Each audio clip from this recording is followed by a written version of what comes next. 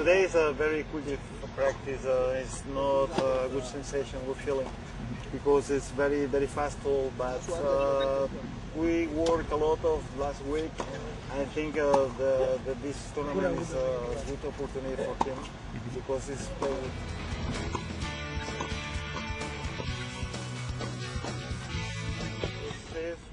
He's a player with problems handling his game. He's a very hyper player. We even have developed techniques for him to move less quickly, like picking up 3 balls at once to slow him down. He starts training too fast too quickly, which can be good for some things, but it can be damaging when it's time to warm up. Usually I start very strong.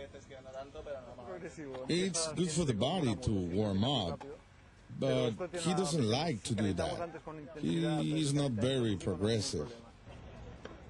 I think he's one of the stronger players in the world for his age. He has demonstrated by competing with players that are higher ranked than him, he can handle the pressure, and not many players his age can.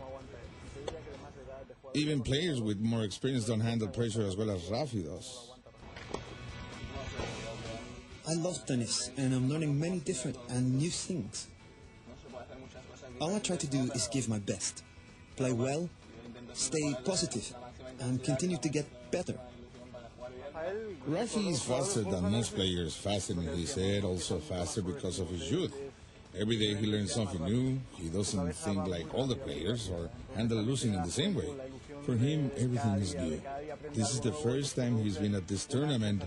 Everything is a new sensation, like a kid with a new toy.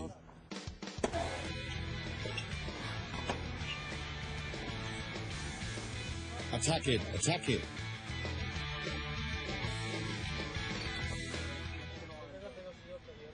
You should do it twice as fast. That's what I think. I was trying to keep up with you when you hit the ball.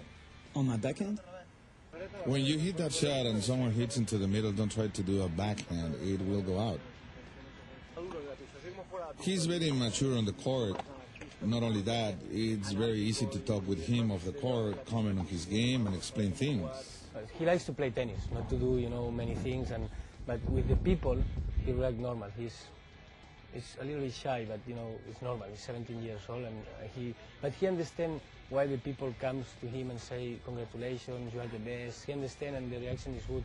And I think what helps a lot is his uncle was a soccer player and was very famous, and in the past he saw that before. So and then I think this is good also.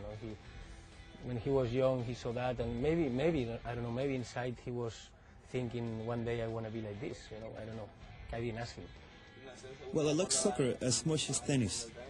I played soccer until I was 12. My uncle played for Barcelona for 9 years. I believe he's played 3 World Cups, and he's been a great world-famous player. As a family, we get along really well.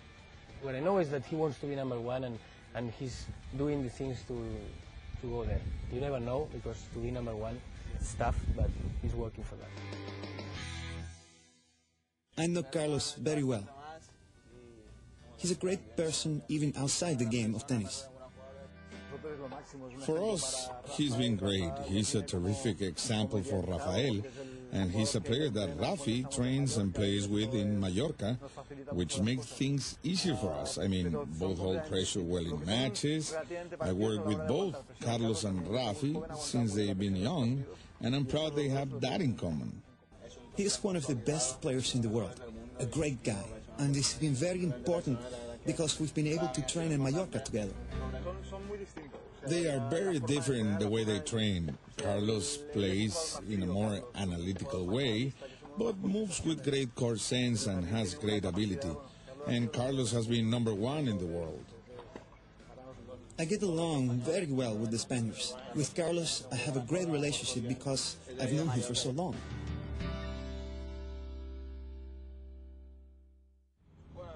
Good. We have finished training.